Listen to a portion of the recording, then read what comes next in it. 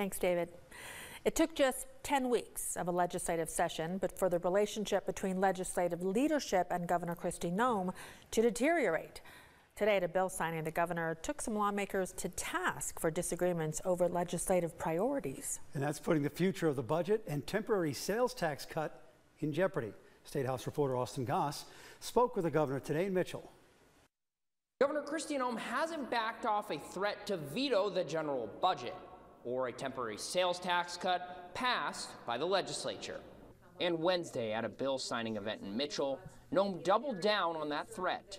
Last week, the legislature passed the budget and a temporary sales tax cut with veto-proof margins. But Noem says her concerns lie with what wasn't done for taxpayers. But the problem beyond that, looking at the budget, is how much more it spends above and beyond what we had in there for revenue that my Department of Revenue was able to put together and my budget and finance team, and it's ongoing commitments. So, I really do believe that if they were going to spend that kind of money, that they surely could be palms up and say that the taxpayers deserve to keep a little bit of their money too. And Noem lays these concerns squarely at the feet of House and Senate leadership. She took aim at both House Majority Leader Will Mortensen and Senate President Pro Tem Lee Schoenbeck. All Will Mortensen had to do as a majority leader is walk down those stairs. He said it takes two to tango. I was downstairs offering to help him get a permanent tax cut, and he chose not to. Late last week, Schoenbeck calling Noem the most ineffective governor he has ever worked with. She can't keep staff. She got these people in Ohio and Florida who have no clue about what they're doing.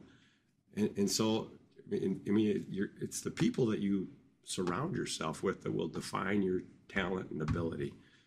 She has no talent to pull on. That's the thing with this guy.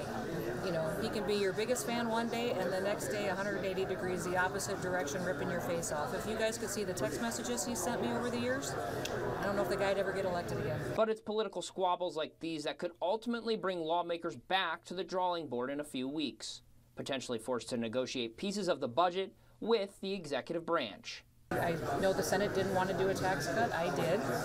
The Senate did not want to do paid family leave. I was very disappointed that they didn't prioritize that, and they also didn't want to help foster kids. I would think out of all the things in this budget that they funded, they could have put families here at the top. Lawmakers will return to Pierre for veto day on March 27th to consider any vetoes the governor might still make. In Mitchell, I'm Austin Goss.